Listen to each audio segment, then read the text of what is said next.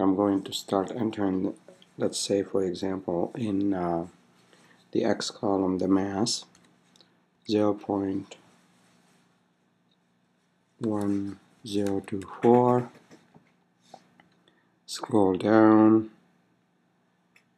0.385, scroll down 0.1436, 0.0347, 0.0472, and 0.0834, and finally 0.2115. Okay, I'm going to do the same now with the y values.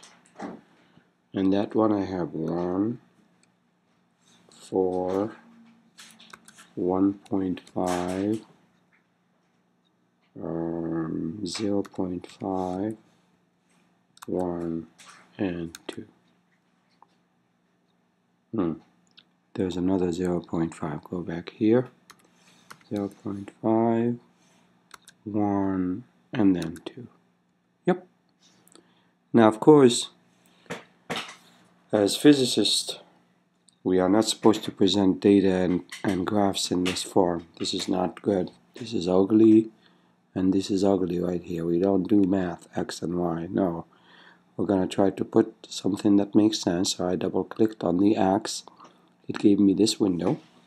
I am going to type the word mass, and the symbol we use for that is little m, and the unit is kg, kilogram. And then we click done. Notice here how when you do that it automatically updates the x-axis here, so it should show the label and the unit. Again, let's do the same thing for the y. We double click, and in the y we're supposed to have the weight, and it's supposed to be, we'll use W to as the short name for that, and the unit is capital N for Newton. And when we do that, watch how the y here changed into this. So far so good. So we took care of the table, so now it looks really nice. We have labels, we have units, we have labels, we have units. Now this is ugly right here, so we need to take care of that. So we're going to double click on the window here. A graph should have a title. So in this case, for example, since my son Omar was the one who collected the data, so we're going to call it Omar's data plot or something like that.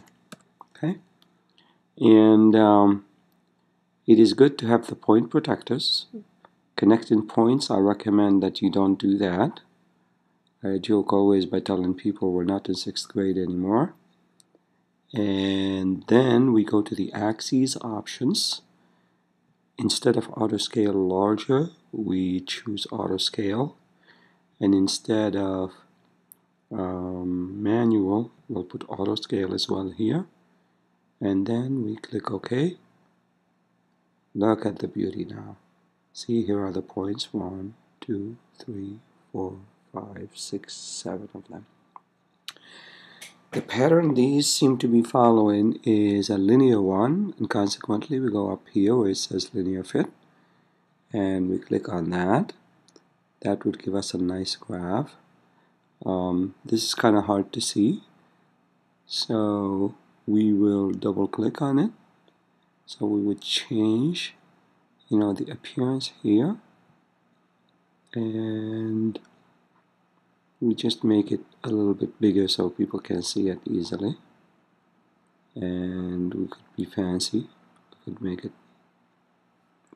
red, for instance. And this is really not required, but just in case you wanted to fancy it up a little bit. So here we go.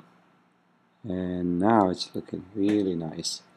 As you can see, we've got a slope of 9.999 Newton per kilogram.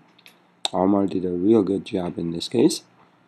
As you can see, that's the slope. The intercept was 0.06048 newtons. I think with this, all you have to do now is first save your work.